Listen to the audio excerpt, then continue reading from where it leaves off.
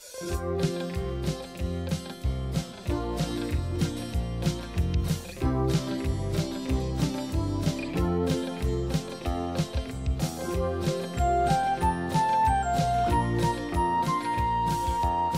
I'm Jeremy Kennedy, and I'm one of the 2 ag teachers here at Phoenix High School. We're here in my classroom. I've been an ag teacher here at Phoenix. I'm starting my 11th year. I've been in the profession for 13 years. So that's here at Phoenix. I actually was gonna be a herdsman. That was my whole goal in life.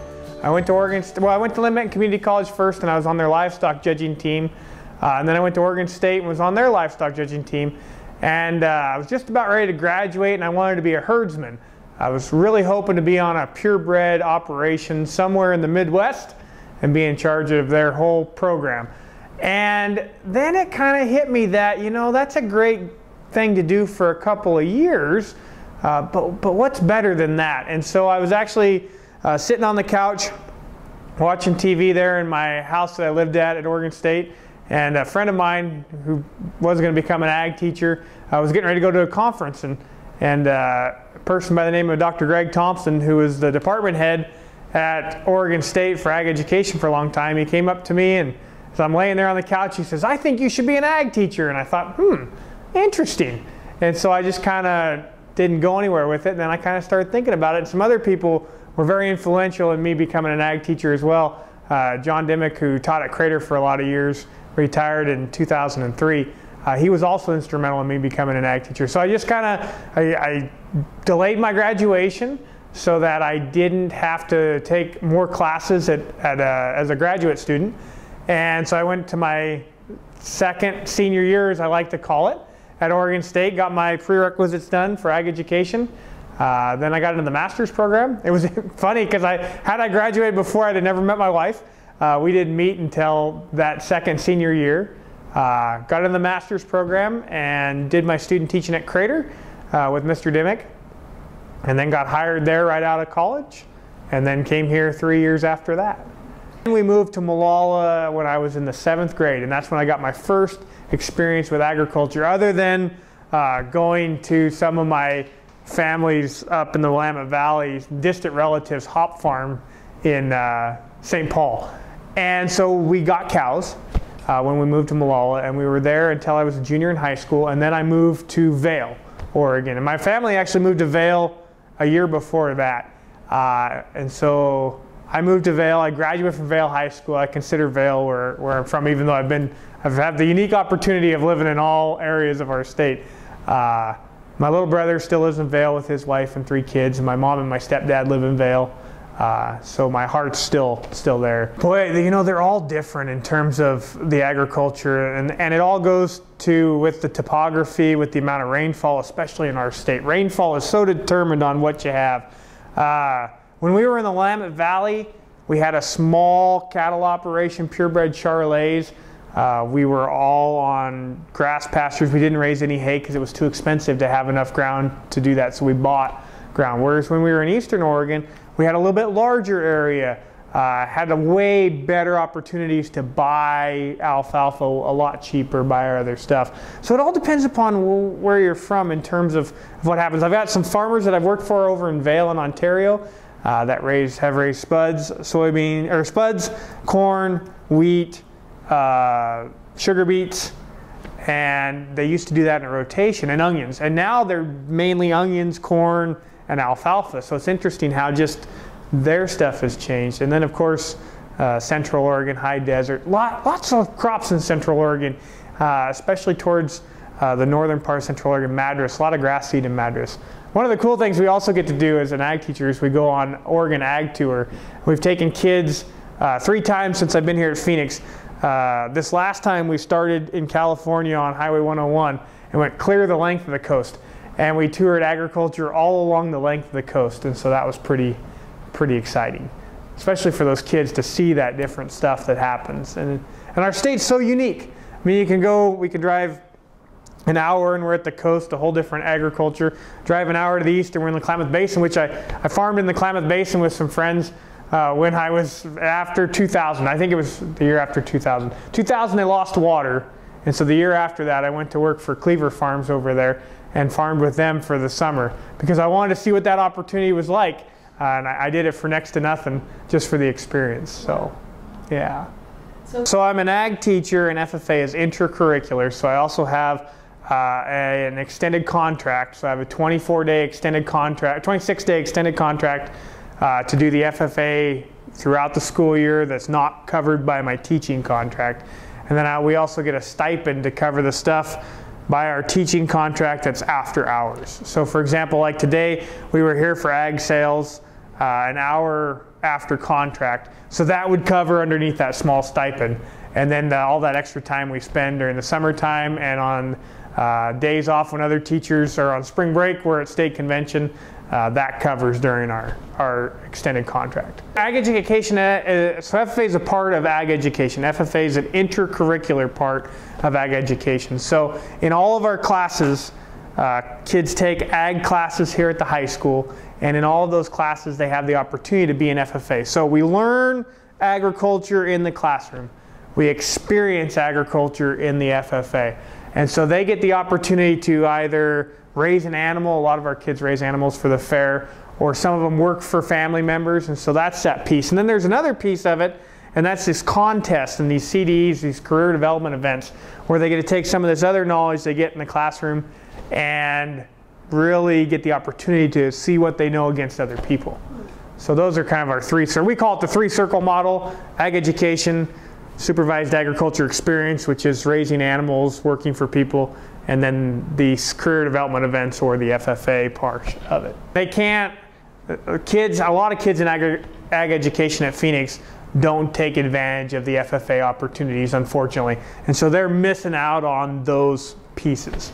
But the kids we do get for all three parts, they're very well-rounded. It is not a required course, it's an elective. It's part of the career and technical education. So a kid here at Phoenix does have to take 3 credits of either career and technical education, foreign language, or the fine arts. And so ag education falls into that, but it's not a required course. We have about 700 plus here in the high school, and between my teaching partner and I, we see about 230 kids a year, and that changes. We have a lot of semester classes, so that changes through the semesters. So we probably see a quarter of them at least. Currently we have, I think, 40 FFA members. Last year we finished a year with 50 or 60, I can't remember off the top of my head. So we are very, very small in terms of our families that actually make a living in agriculture that we get here. We have a lot more that have hobby farms, or that maybe have agriculture as their hobby, not necessarily their living, but not very many that make a living in agriculture. So agriculture education helps give students the background knowledge they need to pursue a career in agriculture.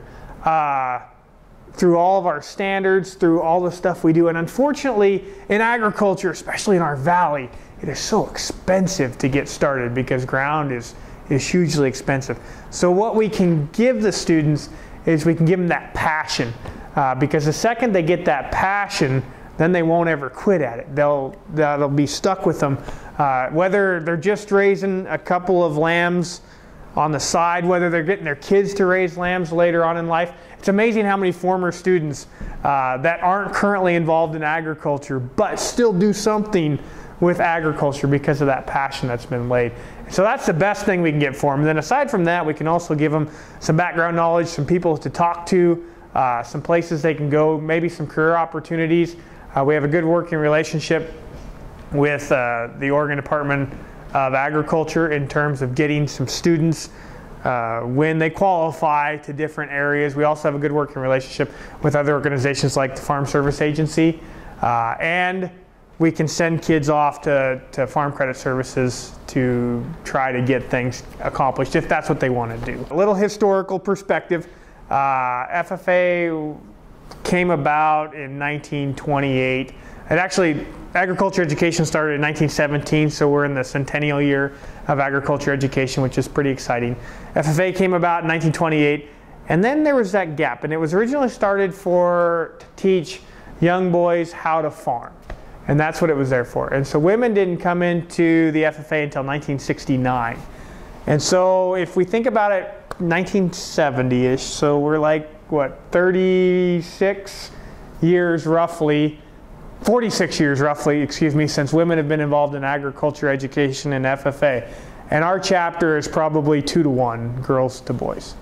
Maybe even 3-to-1 girls to boys. I think it can't do anything but help it, to be honest with you, because the more non-traditional folks we can get to at least care about agriculture, to at least have a passion about it, the better off we're going to be. And traditionally, a women's role in agriculture has not been that of what a man's has. And so if we can get more women involved, which we have done in the FFA, I mean, you look at our leadership, you look at ag teachers. In fact, I was just looking at the history of Phoenix FFA.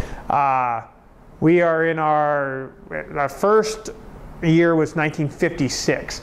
So we're, what, 61 years. And in 61 years, we've had 2 female ag teachers at Phoenix High School in 61 years.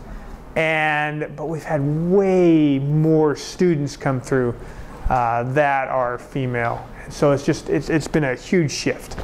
I think it really helps in terms of especially the heritage. I know my wife's family.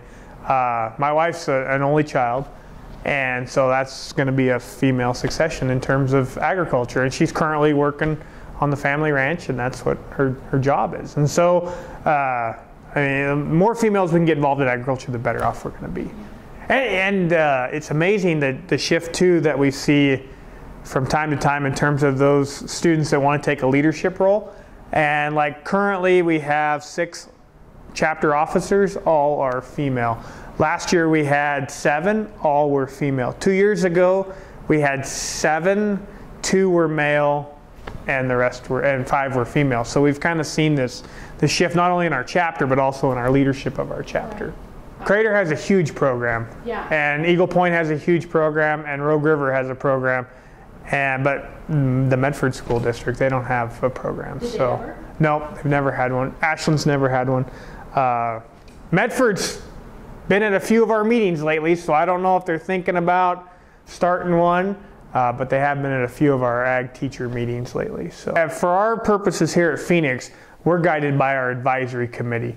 And so with what our advisory committee considers to be the agriculture that we need to look at in terms of our local area. And then as an ag teacher, we get the freedom to look at the agriculture of our state as well. So basically agriculture is anything, for me, anything that can be grown from soil, water, anything that can be used and that then is legal as well to be used in our, not only our state but also our nation.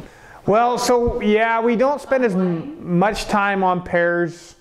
We talk about pears as one of the top commodities in our valley, but we don't spend a ton of time on pears. We talk a little bit about vineyards. We talk about the grape aspect of it. We don't necessarily spend a lot of time talking about the winemaking because of our culture down here. But there are some programs that do spend more time talking about that.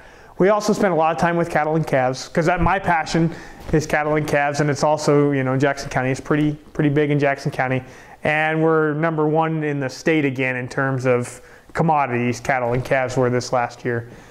We spend a lot of nursery greenhouse time because that's something we can do here on campus that's really easy. We have a greenhouse, so we raise plants. My teaching partner, Hillary Walkup, she handles the plant science side of our program, as well as a lot of the animal science and vet med side. I handle the welding, the ag mechanics, and the natural resources, and then the introduction.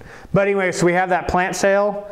So we raise plants in our greenhouse, student raise plants in our greenhouse, and we have a plant sale on Mother's Day weekend.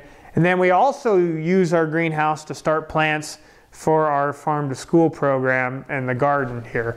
And so we actually give them a portion of our greenhouse to use to start, and then our kids help do some of those starts too.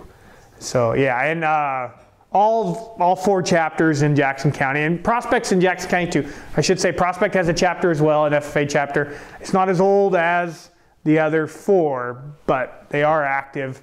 Not as large, obviously, because it's a smaller school out there. So, but all 5 chapters have greenhouses, and all 5 chapters have plant sales. So 4-H and FFA have some similarities and differences. One of the major similarities is that both organizations are about kids, and both organizations are about our youth and getting our youth involved with something. 4-H, they have way more opportunities in terms of what they can do, because 4-H covers so much more than just agriculture. 4-H is not just about agriculture. They have sewing, they have table setting. In fact, a friend of mine's daughter was champion table setter at the Jackson County Fair this year in 4-H, and I didn't even know they had such a thing. FFA focuses mainly on agriculture as opposed to 4-H. 4-H is for all students 10 years old to 18. FFA is for high school students, 9th grade through 12th grade.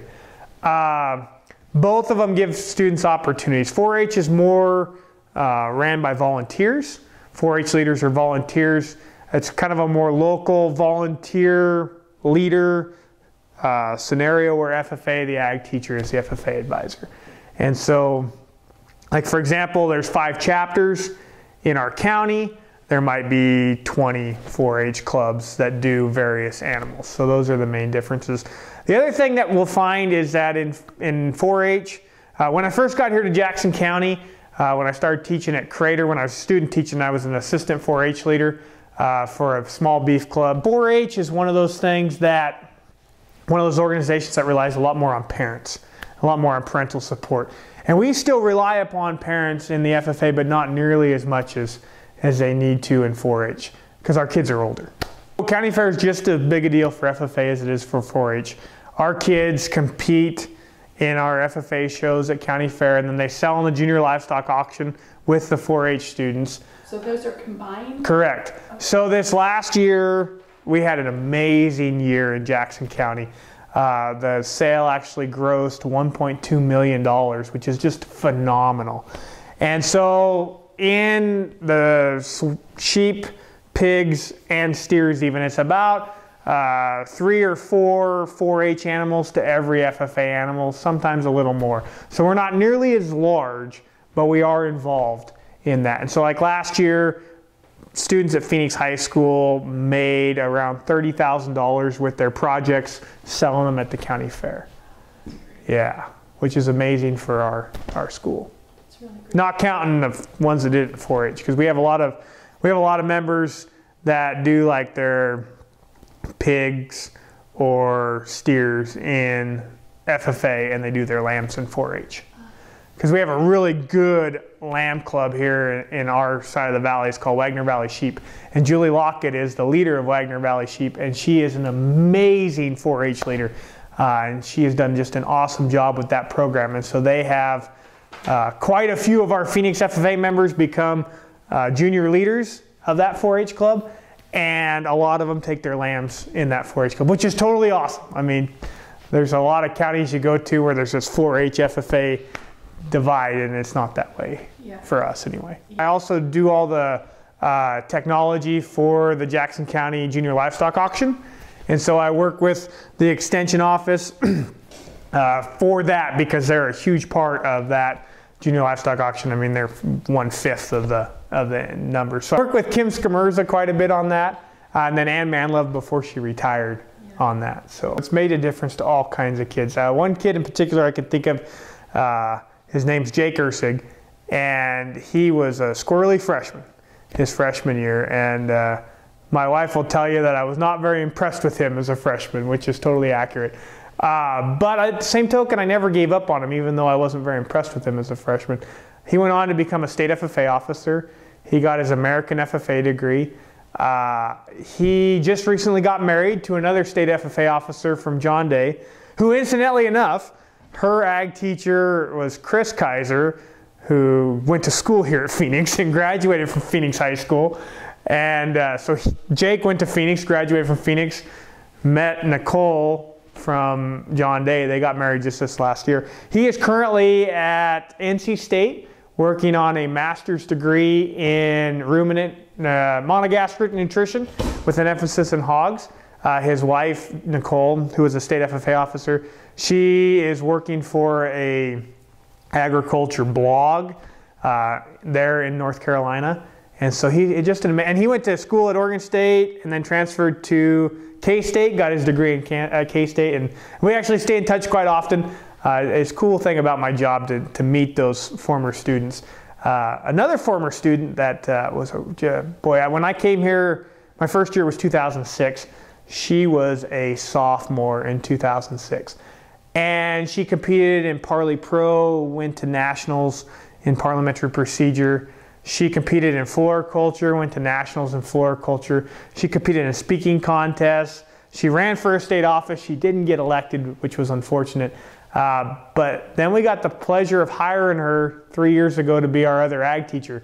And so we got the opportunity to work with her again, and her name's Hillary Walkup. And so it's really cool to be able to work with somebody who you taught when they were in school, but who also, her only school that she's ever been to has been Phoenix Town School District. I mean, clear up from K through 12, and then she went and got a bachelor's degree and a master's degree. Now she's back here teaching. In terms of day-to-day that helped transform a student, who knows? It could have been they found a love for something we were talking about. It could have been they developed a passion in something. I can speak to myself. When I was a student at Malala, I was in the Malala FFA. I did a couple of contests, livestock judging and ag sales, and then parliamentary procedure. And then when I was at Vail, I did livestock judging and ag sales and parliamentary procedure in the FFA. And it really turned me to agriculture, that I wanted to do that as a career. Not teaching, obviously, because I didn't come to that until much later, but something in agriculture. The spark just kind of hit. I really enjoyed it. I really enjoyed livestock. I really enjoyed the friends I made with livestock judging. I really enjoyed the parts of livestock judging where you got to be with people, you got to work as a team. I enjoyed that stuff. And then the backside of it, in terms of livestock judging, you're picking the best animal out of 4. So then I got the opportunity to go judge a bunch of shows. And so I judged a bunch of shows all over the state, judged a couple shows in Idaho, a couple shows in Washington, and just got that opportunity. And then you think about, wow, well, how do we make those really good animals, and what are our breeding decisions that go into that? So then we've gotten to do some of that too with my wife's family's ranch and our cows that we have. And so I think for me it was just a passion for agriculture, not from a little young lad, because I wasn't into it when I was young. I mean, I didn't get started until I was a 7th grader. And so I was pretty late coming to the agricultural realm. So anyway, but we hope when we see them in class, any one of those kids, that we can get a connection with them. And I was taught a long time ago that teaching's not necessarily about the curriculum, it's about a connection. And it's about making that connection, that relationship with those kids. And if we can connect with them, and we can develop that relationship with them, why then we've got them, and we can show them what to do and what the whole big exciting world there is out for them. I've only been here for 13 years, and in that 13 years, it's been really interesting in terms of the things that have happened.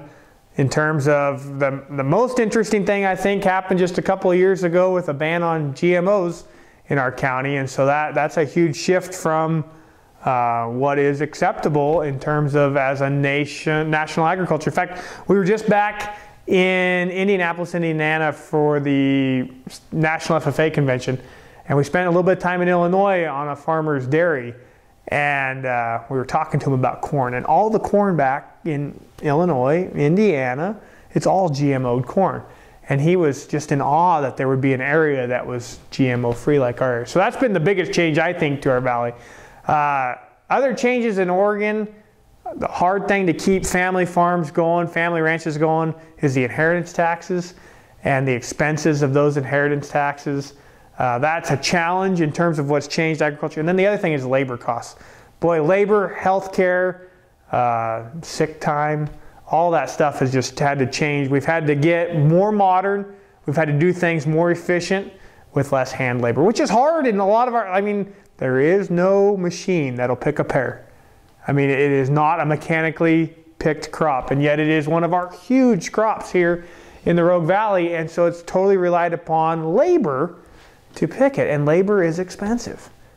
Especially now where we've got minimum wages going up, we've got sick time at the state level anyway that's coming, and so it's an expensive deal. Yeah. And then in terms of cattle and calves in our valley, there's a lot of ground that's been lost that can no longer be utilized for raising cattle because it's raising other, I don't want to call them a crop, alternative products now. And so there's a lot of that going on in our valley, which has changed some of the things that happens too. Heritage. Heritage to me is the roots you have. It is what happens before you. And I'm really into history, which is kind of cool. And so your heritage is what you can look back on. My son is the 7th generation to be born on my wife's family's ranch in Eagle Point. And so his heritage is everything that we have there. And and my father-in-law has done a fantastic job of taking care of things. And so we have all that heritage for him. We still have, in fact, I just found it, it's kind of embarrassing to admit, I just found the single bottom plow that his great-great-grandfather used when he first plowed. And I found it in the weeds, pulled it out, and now it's in our flower bed. Hopefully one day to restore. But we still have all that historical machinery, that heritage. We still use the horse barn that their family used to team up the horses to plow. We still use that for our horses. We don't have draft horses anymore, we have tractors. But we still use that barn, and so you can still see in the barn where the floor, has been worn back and forth by those draft horses that spent so much time in there. We still have the harnesses hanging up. So that's what heritage means to me. Stewardship, boy, what a great word, stewardship. Stewardship to me is taking care of what you have and making the best possible decisions so that you can not only utilize it for your benefit now, but also the benefit of your family later on. And so it's taking care of your resources. And again, my father-in-law has done a fantastic job of that. We also have some timber ground. And so in terms of that, we harvest trees and we replant. And not because it's the law, a lot of people don't know that, but legally you have to replant. It always gets me when some people think, well, they're just going to cut everything down. No, in Oregon, you have to replant. But we don't do it because it's the law. We do it because it's the sustainable thing to do for our family.